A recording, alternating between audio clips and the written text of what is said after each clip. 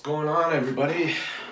So, I'm going to explain a little bit about this piece behind me. I wanted to make a piece of art using the Sunday paper.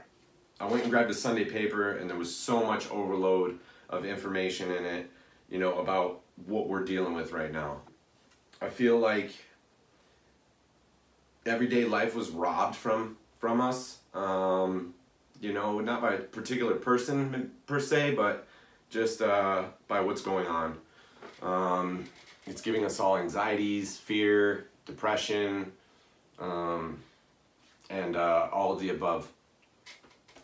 So I wanted to kind of get some feelings out onto a canvas and, you know, just dispense this overload of feelings that I'm having, because I'm dealing with all this stuff too, you know, a lot of anxiety, depression, stuff like that, which I deal with on a daily basis anyway, but this makes it that much more worse.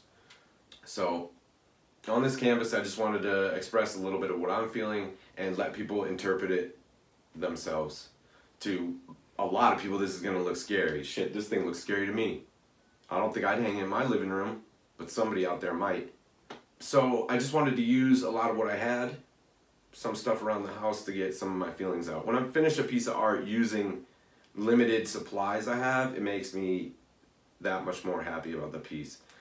Everybody's different, but if I don't have any art supplies, I go grab tinfoil and a damn toothpaste and I do a portrait, I'm gonna be happier than if it was some expensive store-bought paint, but that's just me. So I hope you guys like this video, and I hope everyone's safe and well. Peace and love. Coronavirus continues to dominate the headlines. Everywhere you look, people are talking about it. We are not overreacting. The press is overreacting, and it makes me furious.